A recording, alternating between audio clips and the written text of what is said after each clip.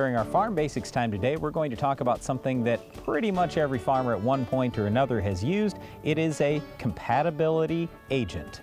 I want to start right here. So we're speaking about something that you say, what in the world? Compatibility with what? When farmers are spraying things over their fields, they'll oftentimes put 2 or 3 things in because they don't want to have to drive across the field so many times, but sometimes those 2 or 3 things don't mix. And it brings me back into an issue that I had back home with my kids. They wanted to mix up some Kool-Aid.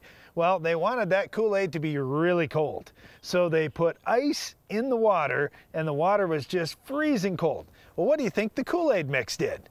Well, it didn't mix at all. When you have cold water, oftentimes you just have mixing issues. And what I'm talking about here is for farmers, there are lots of things they could throw in the tank. I made a comment of 2 or 3 things. It may be 6 or 7 things in the tank.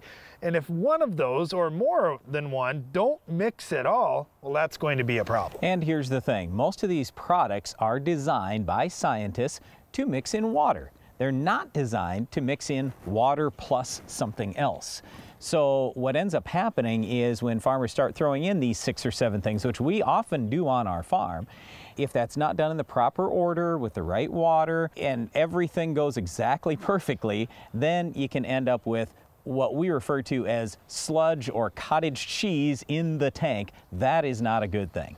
Well, it's one thing if you have this gunk or this buildup in your spray tank, but a sprayer has a tank that's hooked up to lines that run out to individual spray nozzles. And now when you think about cleaning all of that system out, it's really time consuming, not to mention the loss of the product that you had in the tank. So these compatibility agents, they can be added either before a farmer has a problem or after the farmer starts to see things going wrong.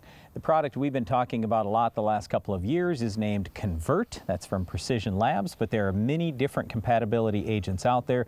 So whether you're a farmer or a non-farmer, if you ever start mixing more than one thing together, not just the one plus water, but more than one thing together in that spray tank, we always encourage you have at least a jug or 2 of compatibility agent around.